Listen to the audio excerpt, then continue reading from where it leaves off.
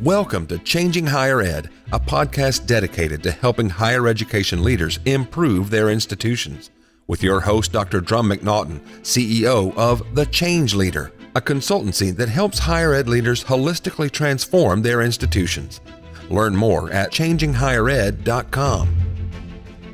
And now, here's your host, Drumm McNaughton. Thank you, David. Our guest today is Dr. Madeleine Atkins, president of the Lucy Cavendish College at Cambridge University in the UK.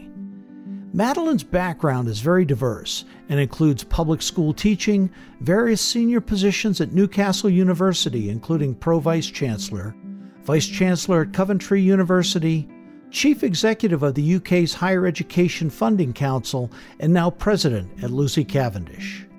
Madeleine's passion is first-generation students, and she joins us today to talk about what Lucy Cavendish is doing, especially on how it's become the first Cambridge University college to reach the goal of admitting 90% of its fresher class from public institutions. Madeleine, welcome to the show.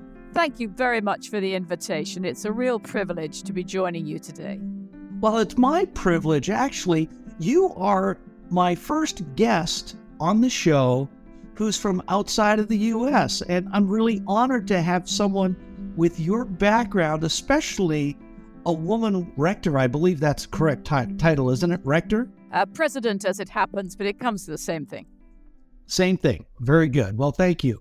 The first woman president at Cambridge. So one of your colleges there. So congratulations to you and welcome. Thank you very much. It's an honor to be on the show. Really looking forward to discussing some of the issues that we have in common across our two countries. Thank you. You know, I'm fascinated by your background. Give the audience, if you would, just a little bit of how you came into this position, because it's very unusual. I mean, in the U.S., we're finding more and more women taking over the leads in colleges, but it's not quite the same in the U.K. as I understand it. So I started my professional life as a high school teacher. Indeed, I did a short spell working in a school in Washington, D.C., even in a bilingual school, which taught me a huge amount about education of young people aged 11 through 17, 18, I guess. But I went and did a PhD after I had done 3-4 years in high school. And my doctorate was on how young people from different minority backgrounds get tracked into different avenues of progression beyond high school.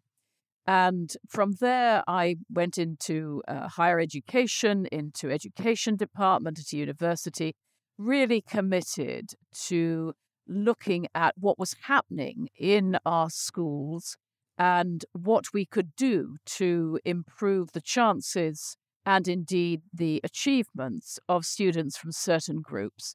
And that's been a passion which I live right through to today. In the meantime, though, I have held a number of senior positions in universities. I've been a university president, and I've also worked for government as the regulator and funder of universities in England. And I did that for 4 years. Taught me a lot about politics of education and policy making in education and higher education particularly. And then from there, I was fortunate enough and very honored to be offered the presidency of Lucy Cavendish College. So here I am.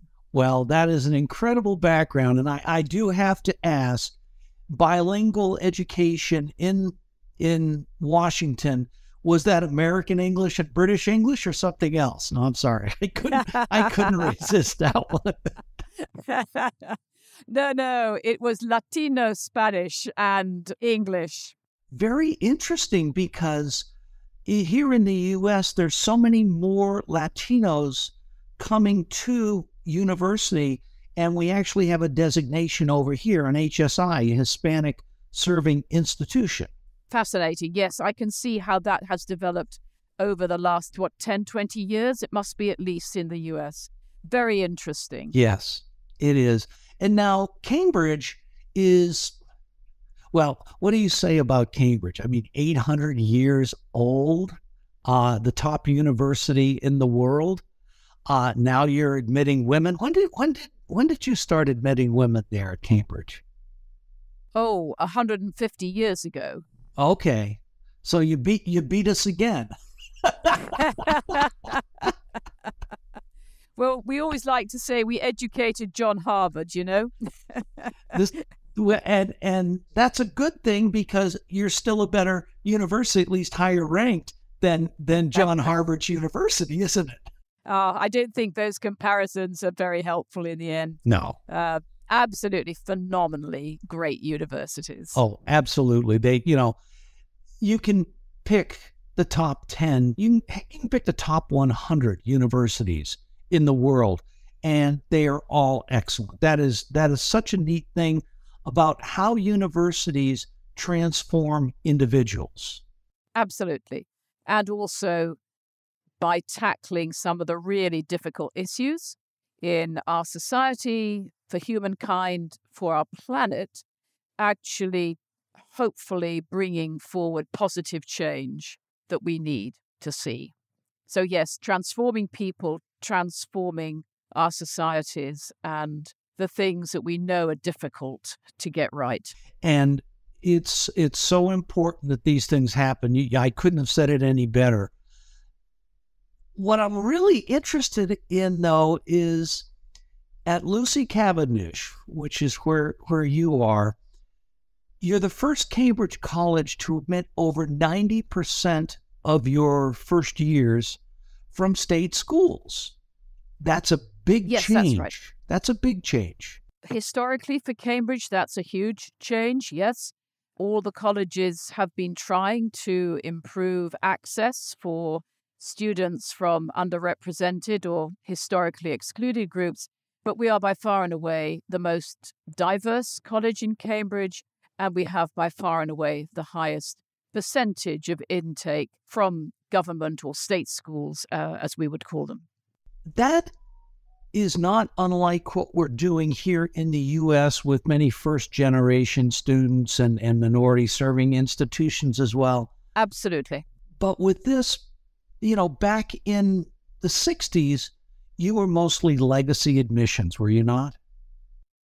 So we were predominantly admitting from private schools at that time. Uh-huh. Absolutely, yes. And some private schools had tied places at Cambridge, so only students from those schools could take those places. That, of course, has now completely gone. That's very nice. And, we're struggling with that here in the U.S. at many of the elite institutions, is the legacy admissions type things. It's moving away from that. But without going into that too much, I think there's some lessons that can be learned by the U.S. institutions and vice versa for what you're doing over there, how it's working out, what you're doing to make sure that the students are successful when they get in, because yes, the last thing you want to do is admit somebody and then they not be successful. Yeah, that's absolutely right. And one of the most important considerations, I think, in all of these issues. So we start pretty much with schools that don't have, high schools this is, which don't have a great tradition or history of sending their pupils to the top schools, to the top universities in the UK, and where often these schools are in areas of considerable social or economic disadvantage. And we know also from the US that we have some similarities here.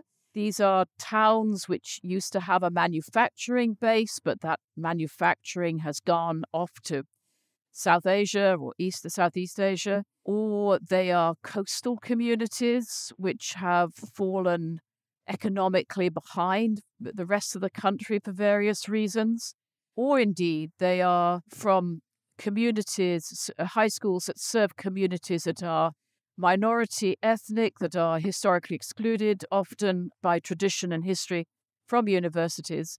and cross sections of demographics across those things. So we start by looking for schools that fit those criteria, and then really working with those schools, the teachers in those schools and the counselors, as you would call them, to say, you've got very bright young people here. You've got great students. You've got students with potential.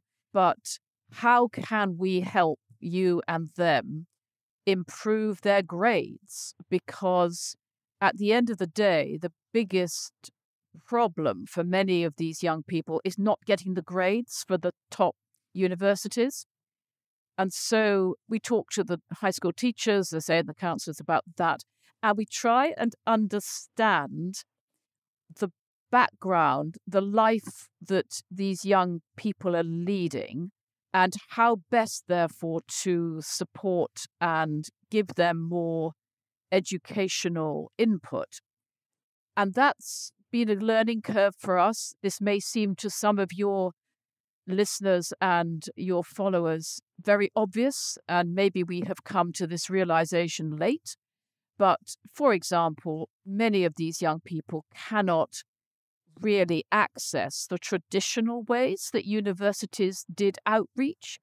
They can't come to summer schools because they're looking after younger brothers and sisters, or it's a single parent bringing them up, and maybe the parent has a disability. The young person almost certainly has a part-time job, and that's essential for the family finances, particularly at the moment with rising cost of living. And so we had to start really by understanding much more deeply than we had before what actually works for these young people and how best to improve their grades by giving them online workshops that are challenging, stimulating, that take their schoolwork to another level. And that enables them then to get the grades of which they are capable, for which they have the potential, but were not achieving those grades before because of all these other circumstances. So that's been the basis of our thinking. And of course, the circumstances vary across different parts of the UK. And we have tried to refine the program. This is a free online program. We know from research that a single intervention doesn't do a great deal of good to raise grades. So we're using research findings to shape that program. It's every fortnight. There's a workshop with academic subject teachers who understand both the school curriculum, the high school curriculum, and the university demands. And they lead, frankly, teaching sessions with these students online. They set work, they challenge them and stretch them intellectually and give them more materials, extension materials, and so on. And listening to the teachers, the high school teachers, one of the things they feel very frustrated about often is they don't have time really to give the attention to the brightest pupils that they've got. Their schools are in these very difficult neighborhoods.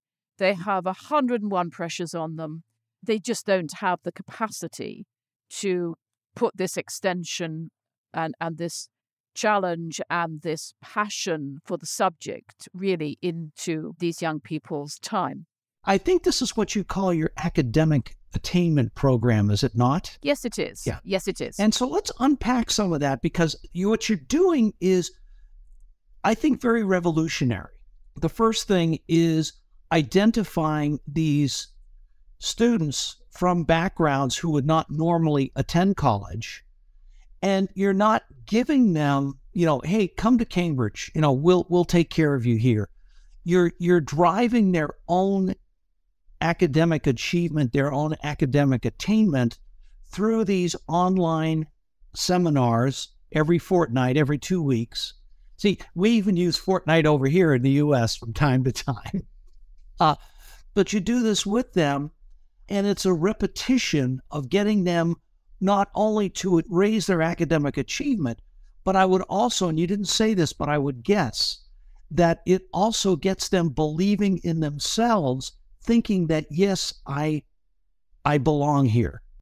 Absolutely right. And of course, they're drawn from 180 high schools across the country. Wow. So they are meeting people like themselves, similar backgrounds, but who also have a determination and a passion for the subject.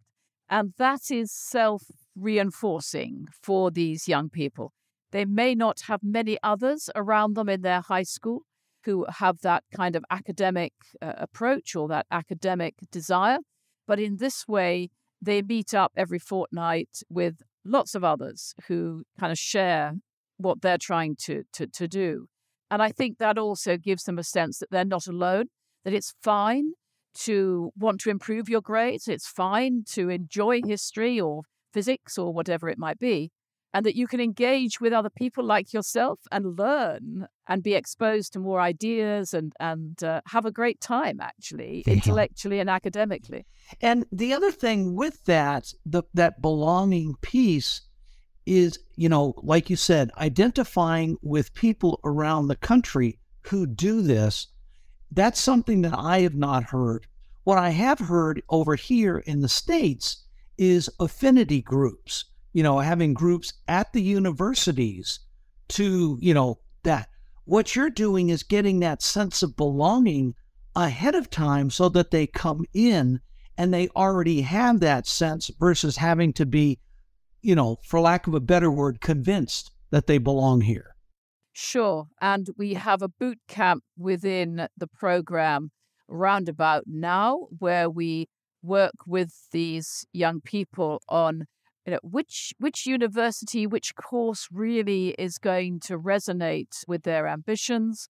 So they get some careers guidance there. And then we have a boot camp in the summer where we help them make the most competitive application to university that they can, so that their application is looked at by the top universities and they get a fair chance of demonstrating what they can achieve, their potential, their enthusiasm, their passion, what they can bring to the community. So that's quite important too, that we have those kind of bookends around this program. So we're not just focusing necessarily on Cambridge or Oxford and Cambridge, it's top universities. And so it's what course really will serve your career ambitions and what you now find exciting academically, but then also how do you make the best possible application? Mm-hmm. I think that's really important. I want to come back to that. But before we get off of those online courses every fortnight, who teaches those? So we select teachers who are fully qualified. They almost all have had experience both of teaching in high school and of teaching in a top university, so that they understand the bridge between the sort of learning you get in high school and the demands of learning in a top university environment. So they are teachers. How do you fund this? Because this is not inexpensive to do. No, you're right. We are very fortunate. We have philanthropists who are passionate about what we are trying to achieve, who agree and share our values and our mission here. And we have benefited from philanthropic funding. This is not funded by the university or by the state or by the government. This is funded by philanthropy. That is really neat that you're able to find folks to do that. And I know there are quite a number of foundations here in the U.S. who would be willing to do the same type of thing. Sure. You've got some fabulous foundations that are kind of focused on these issues. And I'm sure that would be a very rich theme to explore. And so moving on to the other end, the other bookend, getting these potential freshmen ready for submitting the application, things along those lines. I also heard something, said about like mini exams, similar to what I think they were, maybe I've got it wrong. It's minis. Help me out with that. I'm desperately trying to do that, okay. Drumm. Well, so it is true that for entrance to Oxford, Cambridge, and some other of the top universities in the UK. And for some subjects like medicine, students, applicants have to take some other tests before they come through for an interview. So part of what we do when we are working with these young people in the summer online, helping them put their application together, is actually to take them through the whole process, not just getting the documents in, but also then what kind of tests there might be and giving them some ideas about those and some practice, and also talking to them about interviews and what an interviewer is looking for, and giving them some mock interviews for practice as well. So those, you're quite right, those are steps along the way. Mm-hmm. You're actually preparing them to be able to, not only to be able to do the work at the college level, to feel like they belong, but also to prepare them to be able to submit the applications to their desired colleges. I mean, so it's Absolutely. Step 1, Step 2, Step 3. It's not, oh, hey, we've got you here, so, you're on your own now. There's nothing like that. No, I think that would be that would be pretty hopeless. Not least because for these schools, if they find that they encourage their students to come onto this kind of program, and then it doesn't work, the student doesn't get an offer from a good university or the university of their choice, it's very dispiriting, it's very demotivating for the high school teachers and counselors. They may well then feel it's not worth it, it's not worth the effort. So we think it's very important for schools that have very little experience of putting students through and into this process that we work with the students every step of the way, and we work closely with the teachers. And I suspect the working with the students, but especially working with the teachers and the counselors, so critical in this whole process. Yeah, absolutely. It's a partnership. Mm-hmm. Absolutely a partnership. So we've got these, they're no longer prospective students, they're incoming freshmen. Yep.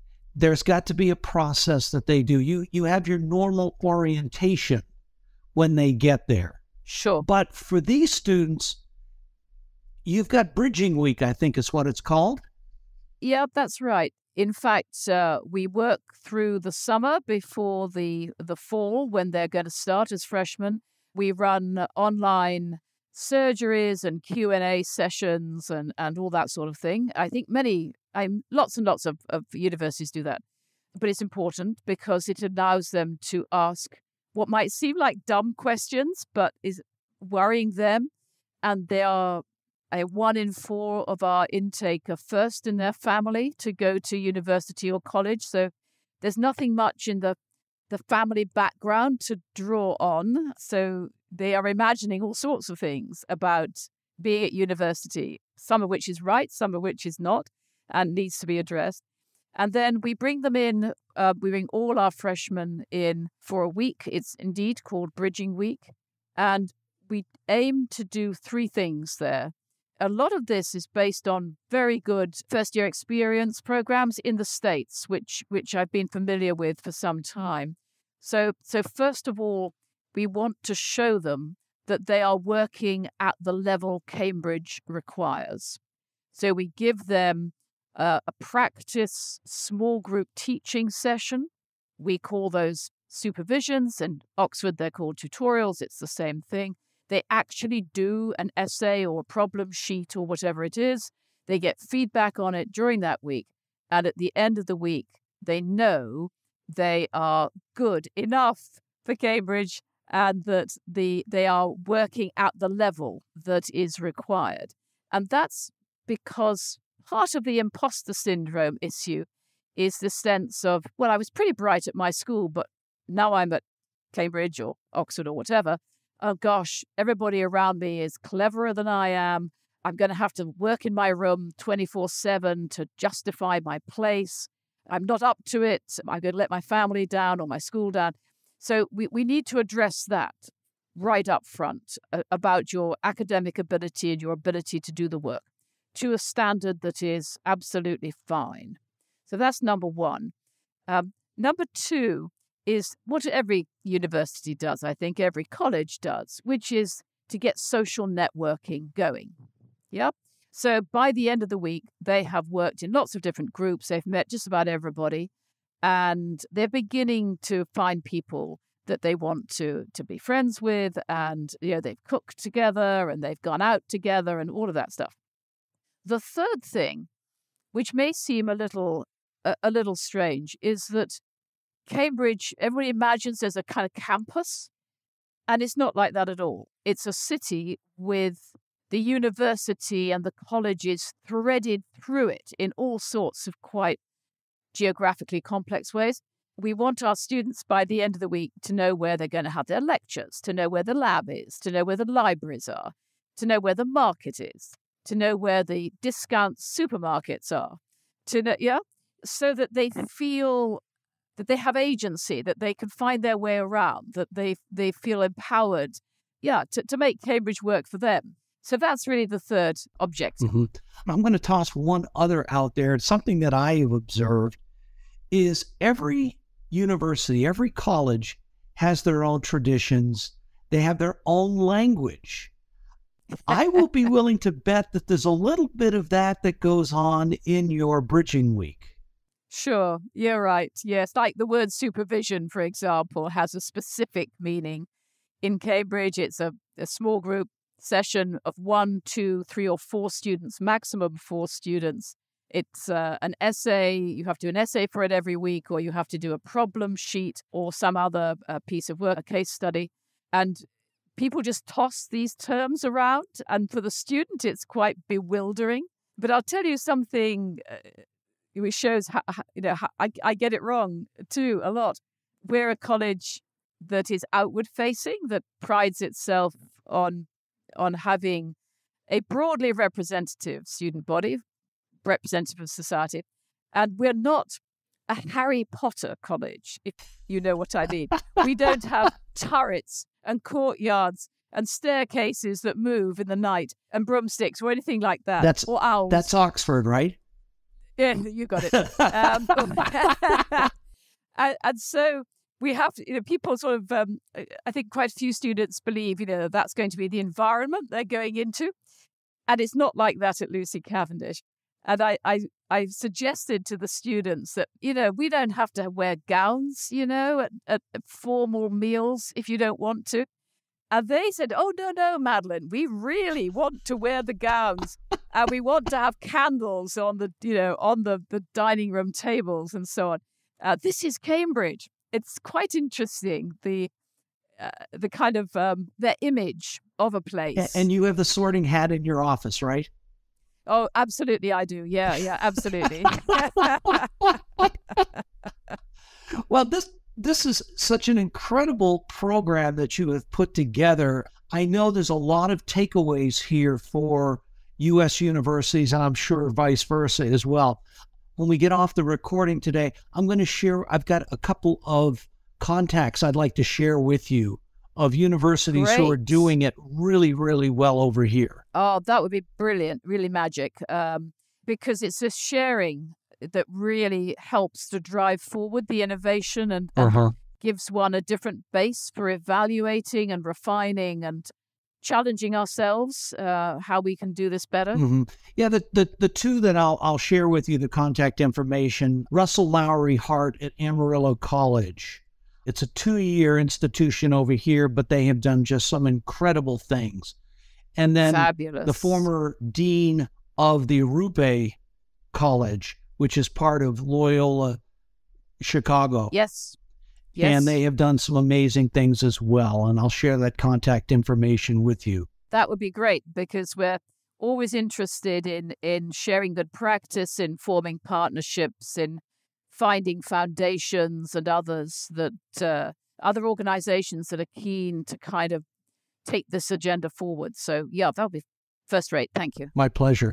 There's one other thing I wanted to ask you about, because we're getting very close to the end of our time. I knew this was going to happen, and I'm so sorry.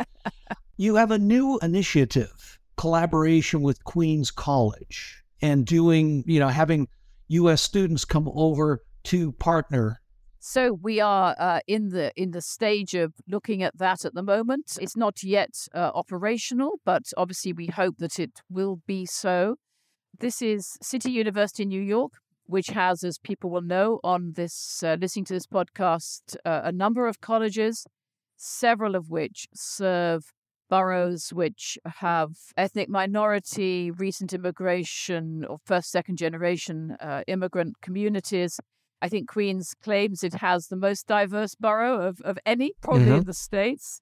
And that has many characteristics that are similar to the schools that we are working with, and we share a mission in a sense there. So yes, we've been very gracefully received at Queens. We're hugely grateful for their hospitality and interest, and more generally with CUNY overall. Mm-hmm.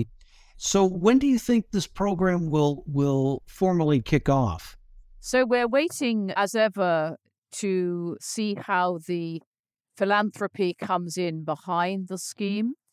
I think where we will start and with CUNY, and indeed we're delighted to work with others, is round the one-year master's programs, which, of course, in the UK, a master's program is just 1 year. In the States, it's normally 2 years. And as a college, Lucy Cavendish is very focused on bringing students from underrepresented communities all over the world in to our college to take master's courses in the university, particularly those courses that are focused on the United Nations Sustainable Development Goals. That's very much part of our mission.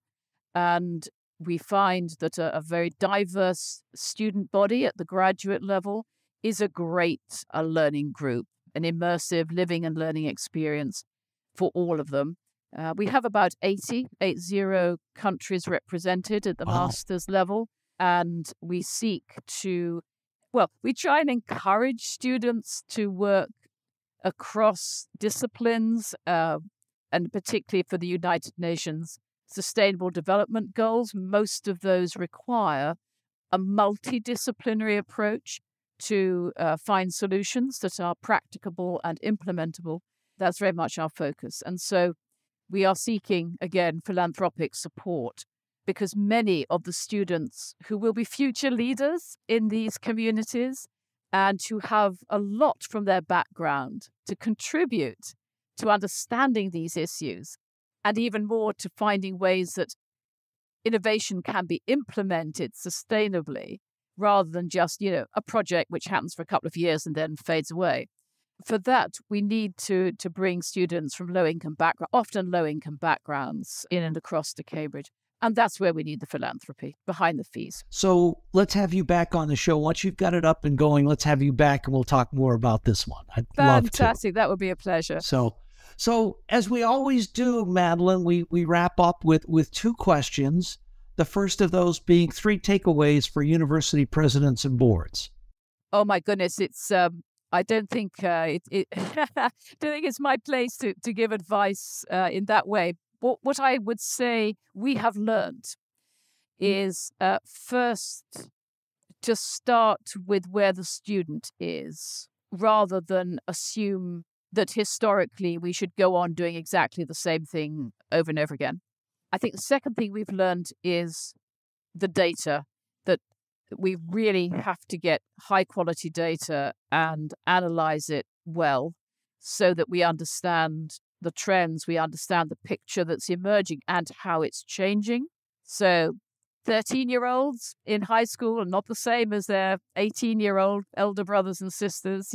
It will change. And the best way of handling that is probably by having great data sets and really interrogating them well. And I guess I'd say for us, the third thing has been learning from elsewhere, not least in our case, looking at great examples in the States and saying, for example, from the first year experience, and saying, what is it here that's working fantastically well? How can we take and adapt it for our situation? Deliberately going outside the normal run of comparators to look differently at completely different situations. Those are great takeaways. Thank you. So what's next for you? What's next for Lucy Cavendish? We are really focused now, as I said, on expanding graduate student population from across the globe, including from the US, and driving further this addressing of the UN SDGs, United Nations Sustainable Development Goals. Cambridge is a world-class global university. We are focused on these difficult problems for humankind and the planet. We need a more diverse graduate population, getting the skills, the advanced knowledge, the research, the leadership development, really to address those. So we are really looking for more philanthropy and for more focus here on that agenda. Well, that's great. Madeleine, thank you so much for being on the show. I've thoroughly enjoyed our conversation, and I truly look forward to the next time we get a chance to talk. It's been a real pleasure, and thank you so much for asking about Lucy Cavendish and our experience, and I really look forward to further conversations with yourself, and also with others in your higher education institutions. Very good. Thank you. And as we would say across that pond, cheers. Indeed, cheers.